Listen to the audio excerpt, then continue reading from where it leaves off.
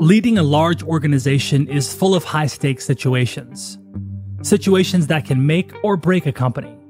But in some cases, a company's livelihood isn't the only thing on the line. Sometimes, and this is not hyperbole, the entire world is relying on the decisions you make. There's 200-ish thousand people being added to the population every day. So how are we supposed to feed all of the new people with the same amount of land? Elisha Hermann is a global supply chain strategy and innovation partner at Bayer Crop Sciences. Elisha and her team are on a mission to make sure the world doesn't starve, a problem that quite literally gets harder to solve by the minute. The world population increases by 3 people every second. By the end of this episode, that's more than 5,000 new mouths to feed. And while the population increases every day, the world's farmable land mass is actually decreasing. The stakes are high, and obstacles like infestations, soil erosion, supply chain issues, legislation, trade, and climate change add real wrinkles to the problem at every turn. But there's no slowing down. We need to move fast because babies are still being born and people still need to eat. How do you address a global problem that's constantly becoming more complicated? And what is Bayer Crop Science's X factor that allows it to keep feeding the world against all odds? I'm Jeremy Bergeron, and this is Business X Factors. Each and every week, we'll take an inside look at the secret sauce that takes companies to the highest levels of success and how they got there. We'll explore how these organizations are run and what's so special about the people, the culture, and the processes that make it all happen.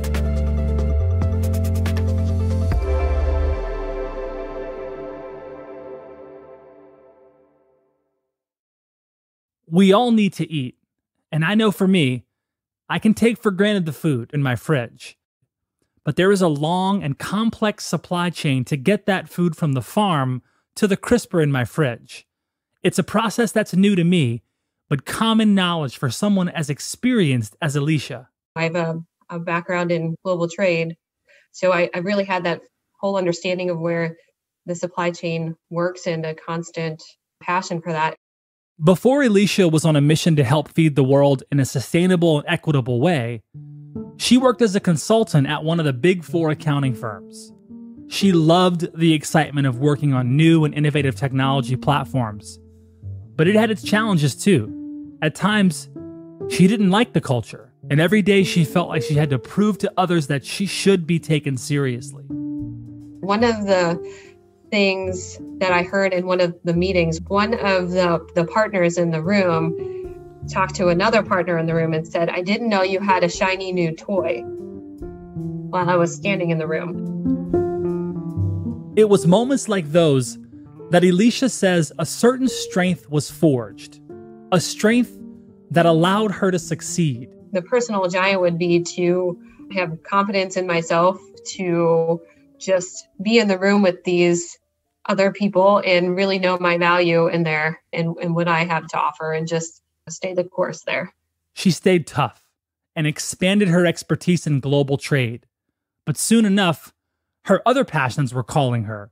She wanted to help people. She always has. I just really want to help where I can, where there's a need. If it's a neighbor, just write a card, just do something else to give somebody else some smiles. And then I feel like it helps me to bring a sense of joy to myself. The joy was hard to find in the accounting world, though. And then she saw a position at Bayer Crop Science open up. This role and the company mission just really spoke to me when I started interviewing for it. Elisha was drawn in by Bayer's commitment to a global mission, a commitment to help transform the agriculture industry with science, data, and technology. The company was on an ambitious path, and it was already having a massive impact throughout the world. It was exactly what Elisha wanted to be a part of. She joined Bayer a year ago, and today she's playing a vital role on those big projects that attracted her to the company in the first place. Projects like trying to eradicate hunger and climate change, making farms more sustainable, and ensuring that farms bring prosperity to everyone. Her team at Bayer is getting to tackle some of the oldest and newest problems that farmers and everyone else along the global supply chain face. Whatever the problem may be, Bayer is working on a solution for it. And here's the thing. When it comes to feeding the world, there are no small problems. Anything that's outdoor is obviously affected by climate, weather, infestations, diseases, that sort of thing. That is a risk that farmers have been dealing with forever. So that's not anything new. Climate change would be now a focus for farmers, and that comes along with sustainability. So how can we be more sustainable farming? So irrigation solutions, what sort of fertilizing are we using? Can we reduce carbon? That sort of thing. And if those massive elements weren't enough, Bayer is also trying to solve other macroeconomic issues as well, including helping smaller scale farms participate sustainably in the market. So anybody in Africa, India, anything that's less than 20 hectares is considered smallholder farmers. So these are just family farms that are feeding villages, and really understanding how we can help them to get a high yield in the crop, how to plant, what goes along the cycle in the planting season, that sort of thing. Again, not an easy task. But even in that pales in comparison to the one true problem that Bayer is ultimately trying to solve. There's 200-ish thousand people being added to the population every day. So how are we supposed to feed all of the new people with the same amount of land? That's the biggest sort of challenge there is. It sounds like an almost impossible task. An exponentially growing population with a finite and actually decreasing amount of landmass. But there is in fact hope. Hard problems require creative solutions, and for Bayer, that means not focusing on growing more food, but instead doing more with what we already have. The average yield for farmers over the years, it has grown fourfold what they can do with the same amount of land. But once we have the food grown, how do we preserve it so either the crop isn't what you expected it to be or it never makes it to market? In India, 40% of crops never made it to the market. This makes the supply chain a wildly relevant part of feeding the world. As Elisha said, India is literally growing enough food, and yet there is still massive hunger issues in India and other countries because what's being grown never makes it from farm to table. And I mean that in the most non-hipster way possible. Let's take the apple in my fridge. How does it get to me? From the farmer who plants the tree, to the picker who picks the apple, to the quality control center, to the packaging, shipping, unloading, stocking, and selling, that single apple is on a journey of its own.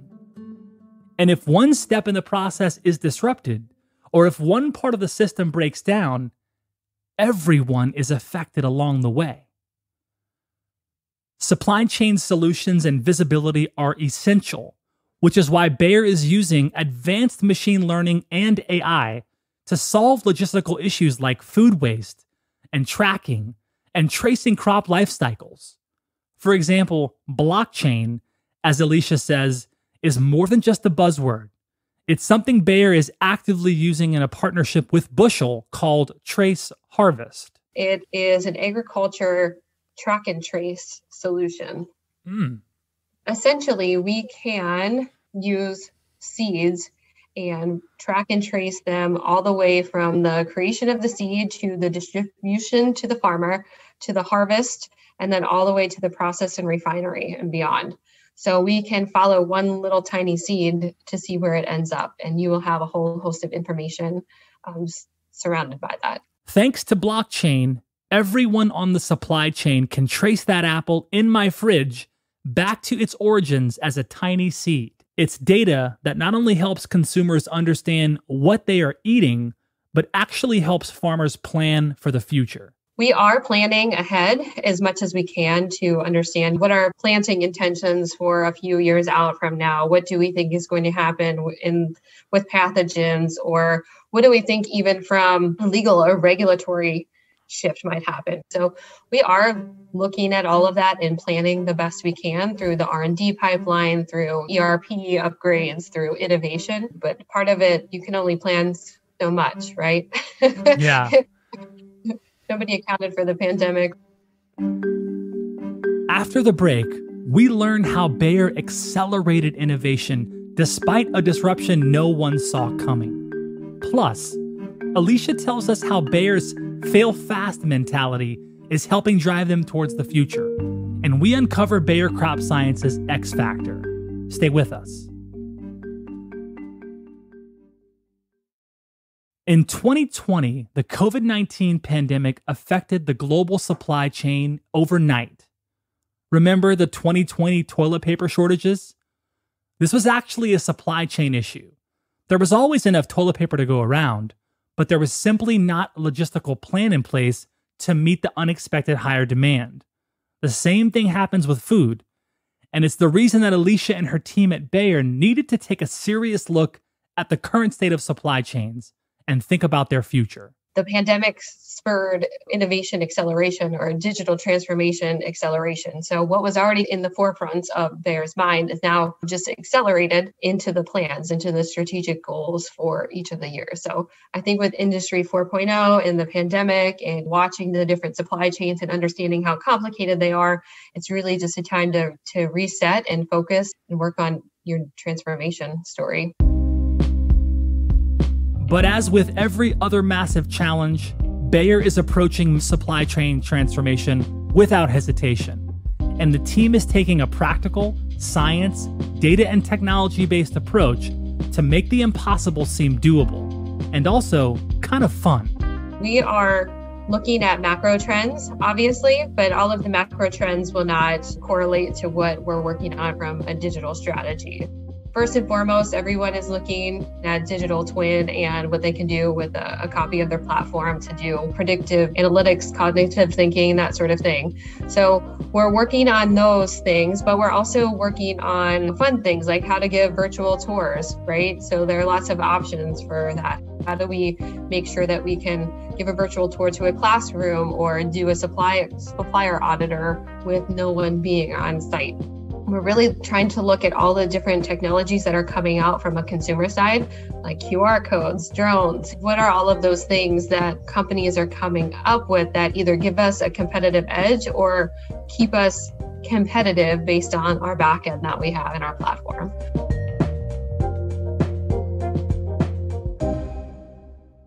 These are exciting times of innovation at Bayer, but fear and excitement are two sides of the same coin. There are a lot of real-world necessities at stake. Elisha and Bayer have to keep pushing innovation forward. So, how does she stay on top of trends to keep moving things ahead?